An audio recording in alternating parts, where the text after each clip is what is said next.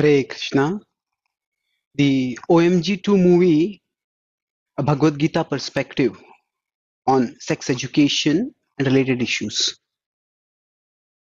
The OMG 2 movie depicts the tragic story of a young boy who tries to commit suicide and the bold struggle of his father to do whatever is required to prevent the relapse of such a thing happening for his son.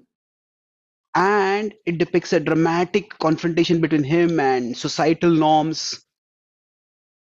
Now, I'll comment on this from three broad perspectives. The first is that young people committing suicide is tragic, and whatever is required to prevent such a thing from happening, we should give full support for that. And this father makes the case that sex education is what is required. Now, we will examine first, is it that sex education would have helped prevent this boy's suicidal attempt? So the overall storyline is that the boy is typical teenage trying to woo a girl, and when he succeeds, other boys become envious and they try to minimize him. And they see him and they see his reproductive organ and they say that, oh, they make fun of it for its small size, and he feels insecure and he tries to take some medication by which he tries to increase his size. He thinks that by masturbation the size can be increased, and then he has some health complications because of that. And then finally, when he thinks that he has succeeded or whatever in what he wanted to do, then he is masturbating, and these people, some of his friends, take videos, or other co-students, definitely not his friends, they take a video, and that video becomes viral. He feels disgraced and humiliated by that, and his school also rusticates him, and then that makes him feel even more humiliated, and he tries to end his life. So now here, sex education, how would it have prevented this boy's suicide? Is it that sex education, by telling him that, okay, masturbating is normal and natural, so there's no need for him to feel ashamed of it, would that have prevented his suicide? Well, he was doing it anyway. And it was not that the movie doesn't depict that he himself was felt burdened by guilt for what he was doing. Is it that by the sex education can be a very important topic, and that is fair enough, but how exactly would sex education have prevented this boy's suicide? So would it have told the boys in general, that the other boys, other kids, that there's nothing unnatural about it, so they would not have made a video out of it? Would have told society that there's no need to make this video viral? Would the idea that that masturbation is normal have prevented the school from rusticating the boy? Well, the point is that this whole subsequent scenario is quite unrealistic. Maybe in 25 years before in India, maybe somebody caught masturbating would have been embarrassing. But even then, would it have been scandalous enough that it would have been a viral video? And in today's world, in the past world, maybe it was scandalous, but at that time there were no mobile cameras to shoot quickly, and there was no social media to make it viral. In today's world, the fact that something like this would become viral, and so much so that a school would take action and suspend, that whole seems highly unrealistic. So yes, boys' suicide attempt should be prevented, but if at all any sex education would have helped him to prevent that, it is not the sex education that masturbation is normal. It is the sex education about the dangers of medicines, which promise, or ideas, techniques, or tools which promise to change one's bodily organs. So increase the size of those organs. So sex education, especially in today's world, is necessary. The Bhagavad Gita says that intelligence in the mode of goodness, sattvic buddhi, is what? Pravrittim cha nivrittim cha karya karye bhaya bhaye bandham moksham cha ya vetti buddhi sa partha sattviki. So that buddhi, that intelligence which helps us understand what is beneficial, what is harmful. That intelligence is intelligence in the mode of goodness, and it should be cultivated. So, in one sense, you can say the intelligence which tells us what is dangerous and what should be avoided. That intelligence should be provided. So, if we consider in today's world, there is a great danger of, for example, children being sexually exploited. And it often this sexual horrendous child abuse of children happens through people whom they're familiar with, sometimes even their relatives or acquaintances. So children need to be educated about good and bad touch. And as people grow older, maybe as they enter into puberty, and when people are likely to become sexually active, then unhealthy sexual behaviors, they might get into uh, behaviors that cause terrible diseases, and they might try out medicines and procedures and stuff like that just to enhance their sexual attributes, and there could be health hazards of that. So where there is danger, there has to be education for protection, and especially in today's world where there is so much free access to porn, so people get a very distorted idea of what sex is and what the sexual features of people are. What is depicted in such depictions is far different, far more exaggerated than what is there in real life. So yes, sex education for protecting people from children, people in general, children and youth, from dangerous behaviors, whether by others or even by themselves. That kind of sex education is helpful, maybe even necessary. Now, is this mentioned in the Bhagavad Gita directly? Not necessarily. But the point is that the Bhagavad Gita does say we should be equipped to deal with dangers. So in the past, there was not so much people with predatory mentality, at least thousands of years ago. There's no record of, in the Vedic culture, this kind of being there. Also, there's no record of such easy access to pornography being there. People having such distorted ideas of sexuality because of their imagination being fueled with misinformation and disinformation and exaggeration. So today, when there is a risk, the hazard is there, then sex education may be necessary. But the sex education that is necessary for this boy would have been that, okay, don't take dangerous treatment, something treatment which made him fall unconscious and which could create a risk for his life. Is the sex education that masturbation is normal? Would that really have prevented his suicide? What caused his suicide was his sense of insecurity. His insecurity because of which he felt that if he did not have a particular physical attribute in a particular way, then he would be considered worthless. The Bhagavad Gita says that we are all Atma, we are spiritual beings. And the fundamental illusion is that we identify with our physical body. And when people commit suicide, that's generally because of some kind of misidentification. Some people identify too much with their money. And if their stock market crashes, they equate their self-worth with their net worth. If I don't have money, then what is the point of living? And they end their life. Some students may equate their self-worth with their marks. And if I don't get marks good enough, then I'll commit suicide.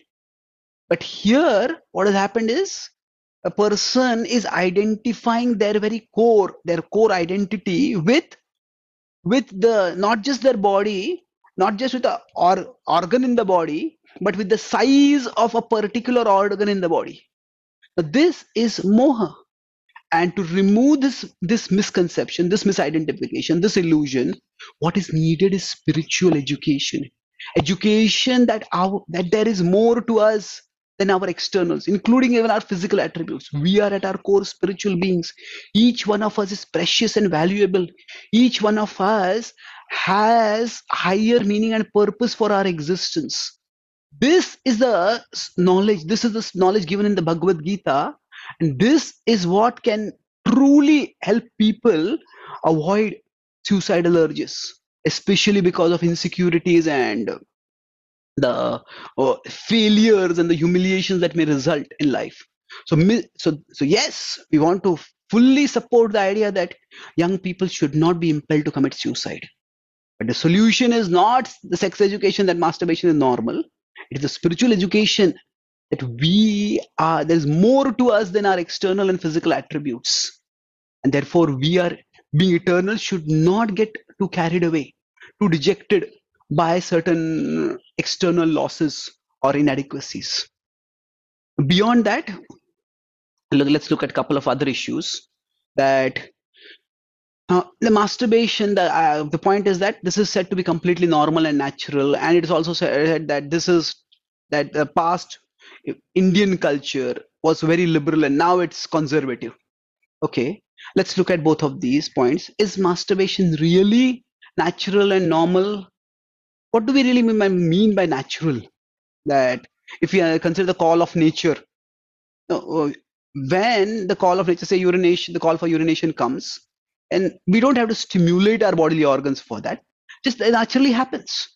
For masturbation, people have to generally physically stimulate their organ, and after that they often have to either see something visually or recollect something that they have seen before.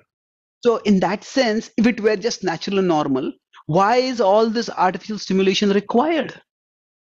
And another point is that the semen that comes out when one masturbates, actually is that like urine really? Urine is just a waste product from the body.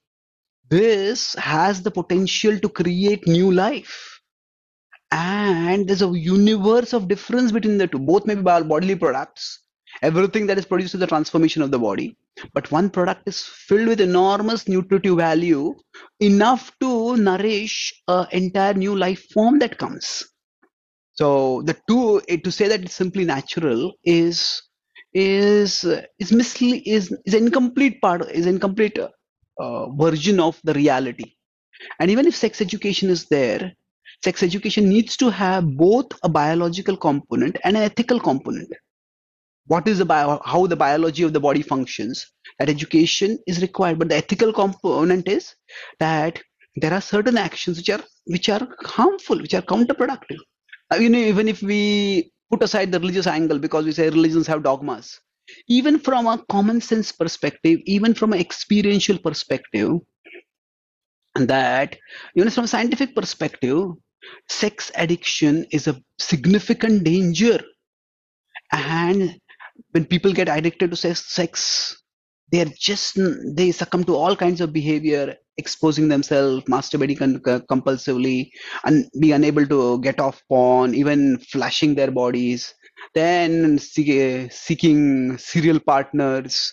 Now, I'm not saying all this will result simply from porn, so from masturbation, no. But the point is, it's a slippery slope. And Keynes has written a book, Out of the Shadows, talking about sexual addiction. And this is a real and serious problem. So when masturbation is simply propagated as completely normal, natural, we may well be pushing people down a dangerous, slippery, steep slope. Telling them there's no danger over there, but they may slip down. How far they may slip down? Who knows? Not everybody who masturbates is going to become a sex addict necessarily. But that danger is there, and people need to be aware of that.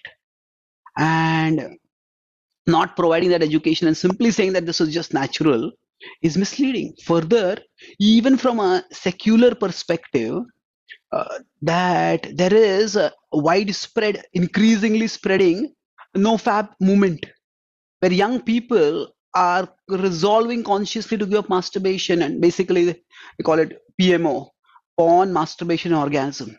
And they are giving it up not because of any religious restraints, but simply because it is impeding them in real life. When people expose themselves to porn, masturbate compulsively, then they have a distorted idea of what sex is, and they just don't get stimulated enough in real life, and then they can't have physical relationships. Future, they can't have children. So the dangers in making masturbation completely nonchalantly natural, propagating it like that. And this education has to be there. And this is completely missing. Now, going further, what is the Vedic text say about these things? Yes, there is the quoting of the Kama Sutra. Now, yes, Kama Sutra is a part of the broad Vedic canon of books.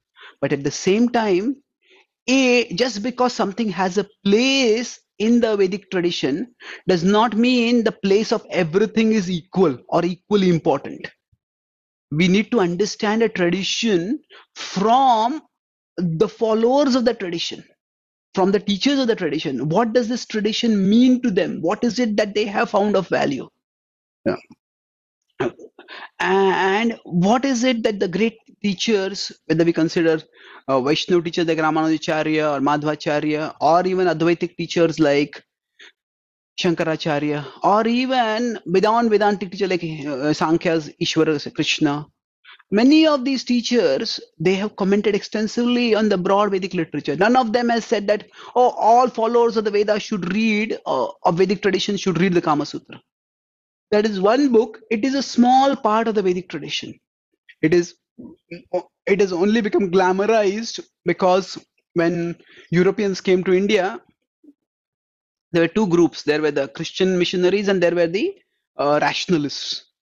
The Christian missionaries, the evangelicals, when they came, they wanted to criticize Hinduism, and they said, "Oh, just see, these people, their text contains such explicit descriptions, and it's so obscene, so immoral," and they use that to trash the Hindu tradition and the Vedic texts in general. And then the rationalist school who came, they said that they basically were rejecting God and they wanted, in some ways, license for sexuality. So they said, oh, this is from ancient times, there is this book which is talking about sex.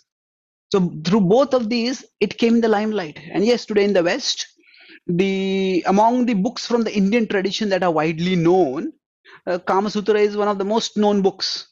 But the Kama Sutra has never had a place of prominence in the broad Vedic tradition itself, as it has been understood and practiced by millions for millennia. So, same way it is quoted that there are temples where there are depictions of, quite explicit depictions are there. Well, the temples have a sacred architecture, and though that architecture is meant to replicate the cosmos of the universe. And the idea is that we live on the earth, above the earth is heaven, where there's lots of enjoyment available, including mundane enjoyment, including sexual enjoyment also. But there is a higher happiness available beyond Svarga. So this is earth, this is heaven, and this is Vaikuntha, this is spiritual world. And the temple, the Sanctum Sanctorum, where the Lord resides, is the Vaikuntha. So to go to Vaikuntha, one has to go through heavens without being distracted by them.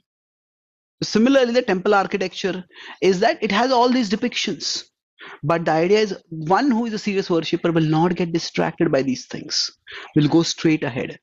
So there is a purpose within the sacred cosmology and the philosophy of the tradition. And that purpose was not to just explicitly license sexuality. And the allegation is that this kind of prudishness, this kind of conservative things came from Macaulay, who brought Victorian moral standards into India. Well, this is quite a cunning or insidious way accusation, because the idea that means those who are liberals, they are the real teachers of the Vedic tradition, and those who are conservatives, they have actually they're following somebody outside the Vedic tradition. Well, it is not Macaulay who said in the Bhagavad Gita that Trividam Narkasyedam Dwaram Nashanam Atmana Kamah Krodha Satha Lobha Sasmad Etatrayam Tejit. It is not Macaulay who said that there are three gates to hell, and one of them is Kama, is lust. So it is the Bhagavad Gita spoken thousands of years before Macaulay. So the idea of sexual restraint, because Kama can become Dushpure, Kama can become disproportionate, Kama can become destructive. That is taught in the Bhagavad Gita, which is a fundamental Vedic book. The same is talked about in the Bhagavatam. The whole story of the Mahabharata is based on the Kam, the unrestrained Kam of Ravana, and how it led to destruction. So now, yes, now the Bhagavad Gita itself has been quoted to say, Dharma viruddho bhuteshu kamosmi bharatarshava. So there Krishna says that I am sex life. But what is a sex life? Not contrary to dharma. So there are four purusharthas. There is dharma, artha, kama, and moksha. So dharma is one, from the beginning of life, one learns some values, one some responsibilities. It includes religious values, but one learns ethical values, which involves self-restraint and discipline. One learns boundaries. And by learning such boundaries, then one can become responsible enough to gain artha. One acquires resources and learns to manage resources properly. And in this way, when one has got values and one has got things of value, then a person is mature enough to actually get married, and then they can fulfill their karma, and then they can have children. So such karma, Krishna says specifically, that is a manifestation of the divine. That is where, when husband, duly wedded husband and wife come together in the procreative act, at that time they become co-creators with God in bringing new life into this world. And the miracle of birth is something which is to be celebrated. But it is that dharma, it is that karma which Krishna is saying, I am that karma. Krishna makes this clear. This is 7:11. In the 10th chapter, he says, Prajanaschasmi kandarpaha. That kandarpa is the male-female attraction. Krishna says that kandarpa which leads to prajana, which leads to the begetting of progeny, that is who I am. That he's not simply saying sex, especially where somebody is masturbating, that is sacred, not at all. So there are 4 purusharthas, and gradually, when after doing dharma, artha, kama, one dharma and artha, one does kama, then over a period of time, that person starts realizing there must be more to life than fulfilling such desires, and then that person seeks moksha. So Krishna himself in the Bhagavad Gita says that there's a danger that among these 4 purusharthas, the fourth can be neglected. And people forget moksha and say, na anyad asti iti vadinaha. That just in life, just do dharma, artha, and kama. And he said these people themselves are misled. Because ultimately, the highest fulfillment comes when we go beyond our bodily limitations. We become liberated from our bodily identification, and we find happiness at the spiritual level. But post-industrial revolution, scientific revolution, the growth of atheism, dharma was also more or less removed. All that is focused on artha and kama. Somehow or other, get wealth and then enjoy life. And that kind of culture is spread across the world also. So people think of values as valuable only to the extent that can help them function properly. But otherwise, if I can get away, morality for many people today is just lack of opportunity. So dharma has been devalued. So all that remains is artha and kama. And now, unfortunately, with the spread of porn, masturbation, and orgasm, PMO as it is called, even artha has been removed. All that is left is kama. That means somebody doesn't even have to learn to take a responsible job or get a living and become competent enough to manage resources like wealth. Then they can have a family, and then they can have a relationship. No, it's just karma. It is karma which is completely divorced from everything else that gives meaning to life. So when Krishna talks about karma, even from a biological perspective, the sexual act, its primary purpose is reproduction. The secondary purpose is, in humans especially, it is pair bonding. Human progeny need a lot of care, generally far more care than other species. And who will provide them that care? So the sexual act is meant to create a bond between the parents, so that they can subsequently together take care of the child. So the sexual act brings pair bonding. And then after a third is pleasure. There is some pleasure in that act, but that is the tertiary thing. And when the point of reproduction is removed, that is done through various kinds of artificial means, and pair bonding is removed by the idea of sexual licentiousness. You can do just sex is just normal, natural activity. Do it however you like, without even having a relationship, having a virtuous dharmic relationship, a meaningful committed relationship with the other person. Then what happens is just becomes for pleasure, and this will lead to severe problems. The persons, people will not be growing individually, they will not be taking responsibilities. Humanity will not succeed if people don't have children. The Western countries are experiencing severe demographic drops because more and more people are divorcing sexuality from committed relationships and from reproduction.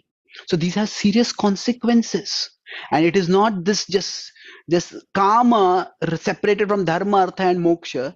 That is not God. Krishna says this is actually, it is mahashano mahapapma vidyena miha vairanam. This is actually the greatest enemy of humanity. So unfortunately, this may not have been the intention of the movie makers, but by quoting scripture, quoting the Vedic scriptures in this way, they may actually be opening the doors for people to go on a path which will be self-destructive. So just licensing, giving a free license for masturbation, can, as I said earlier, take people down a terrible slippery slope. So this is completely opposite to the teachings of the Vedic literature. And then last part was about shaming. This boy was shamed, and everybody has sex. And why can't we talk about it? Why is talking about it taboo? And why is depicting it and seeing it? Should this be such an object of shame? As I said, I feel that the idea that somebody would be when film doing such a thing, that video will become viral, and that person will be rusticated because of that, and that person will feel humiliated. That itself is unrealistic. But what about the point of shaming? Is that a bad thing? Well, not necessarily all the time. There are restraints required for people to not do things which are harmful. And sometimes if social disapproval can act as a restraint, then that can complement legal punitive measures where people are punished for doing what they do. So consider smoking in public. Now, in the past, maybe 25, 30 years ago, people would just smoke in public as if it's a very fashionable, and everybody would think it was cool. But now, as the dangers of not just smoking for the smoker, but for others who smoke, that smokers smoke, there's passive smoking. As they have become clearer, now passive smoking has dropped. There's only restricted areas where that is allowed, and in general, people follow that. Now there are legal fines which do this, but there is also the power of shaming. When somebody starts doing something like this, then immediately you stop them. That people disapprove of it, you go somewhere else and smoke, and people do that. So shaming itself is not a bad thing. That society disapproving certain actions itself is not a bad thing. Now, how exactly shaming is applied, and can shaming have bad consequences where a person feels totally demoralized and dejected? That's possible. But to say that society should never shame anyone, that doesn't work in real life. Society needs ethical boundaries. There is a case of in America of one senior CNN reporter, supposedly senior and respected reporter, journalist. He was on a Zoom call with some people, with his colleagues, and he didn't realize that his video was on for the Zoom call. And while he was on that business Zoom call, he was masturbating. He had exposed his body, and that was seen by all the colleagues. That became a scandal. And then he was suspended for some time. So the point is that there is shame even in a place like America, where the culture is much liberal, where sex education is there. There are certain actions which will lead to shaming. So shaming itself is not a problem. It is when that shaming is applied inappropriately, applied viciously, and especially when people do not have the inner substance by which they can resist the effects of shame. That is when it is toxic. So if we want people to have inner strength, then that necessarily means that they need spiritual education, and that is what the Bhagavad Gita provides. So yes, to conclude, we fully agree that somebody committing suicide is tragic, and a father wanting to do whatever it takes, even taking on the world to make sure that such incident doesn't recur. That is great. But the means to do that is not simply the sex education that masturbation is normal. It is actually primarily spiritual education, that our identity and our worth are not determined by our external or physical attributes, We are eternal spiritual beings. That is the knowledge of the Bhagavad Gita. And as far as the masturbation is concerned, well, there is, if you want sex education, what is much more important is about the dangers of children being preyed on by child abusers, of the dangers of the health and other hazards of either sexual behaviors or sexual so-called treatments.